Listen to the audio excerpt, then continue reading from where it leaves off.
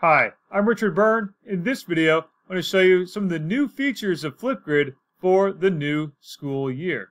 Let's go ahead and take a look. And the first thing you'll notice when you sign into Flipgrid is you'll now have this discussion area, and you'll see topics and groups. You no longer see grid, you see groups. They function in pretty much the same way. Let's go ahead and create a new group here. And again, just like you had before, you can make your groups private or public. Previously they called them grids. You can make them private or public. You can still make these private or public. You use student email, student usernames, or in my case here, I'm going to make this one public. Let's call it my August 2020 Demo 2. Not a very creative name, but it'll work for now. Now let's hit next. By the way, you can change your join code. You can customize that if you want. Let's change it out. Now hit next.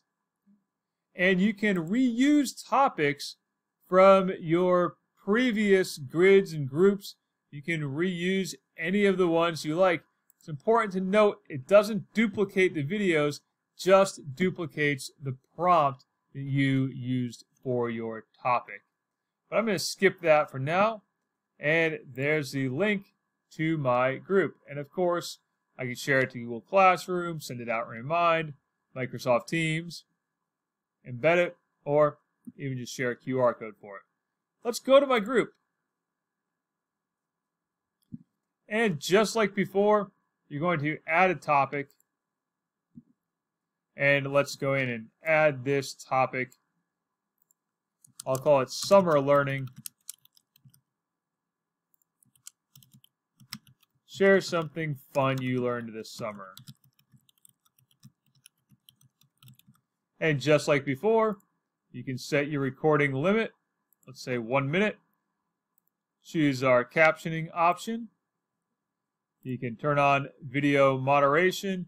And just like before, you can record a video to be part of your prompt, upload a video, add videos from external sources, or use any of the other options you see down here. Now, we can set custom topic access. And again, we're making this one public. And we'll create that topic. Now, this custom topic access is something you might use if you want to have one topic be different than the rest of the group. So for example, if I wanted to have this topic just be private to people who are within my domain, I could do that for this topic. But in this case, my group is public and I want my topic to be public, so I don't need to set that custom access. We have more options down below, and these options we had before as well. To add topic attachments, set a schedule for freezing or unfreezing the topic. We can have notifications. We can let people follow the topics. We can turn on likes. And down here we have options for custom feedback. Let's go ahead and create that topic.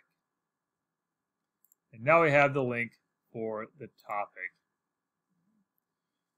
So we can now record a response, and students can record a response by going to the link that's assigned or using the code that is assigned to this group and this topic. And of course, we still have immersive reader there. Now, if we want to record a response to our own topic, we can simply click Record a Response, access the webcam, and start recording. One of the fun things I learned this summer was about parsley caterpillars, and that parsley caterpillars grow, as you might expect, on parsley. We'll hit that next button. One of the fun things and just like before, still take a selfie. Hit your next button and upload that video.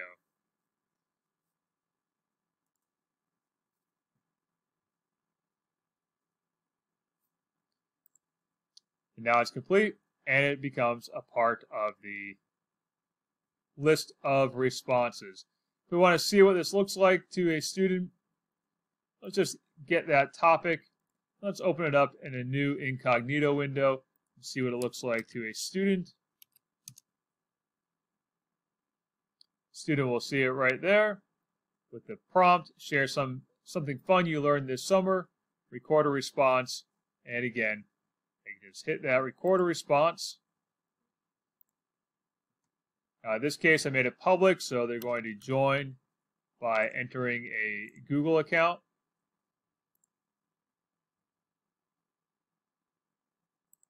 And there it is. Now they can record. Another fun thing I learned this summer is that parsley caterpillars will turn into swallowtail butterflies. And just like before, we still have our options for uploading clips, recording our screen, and using various effects, including emojis.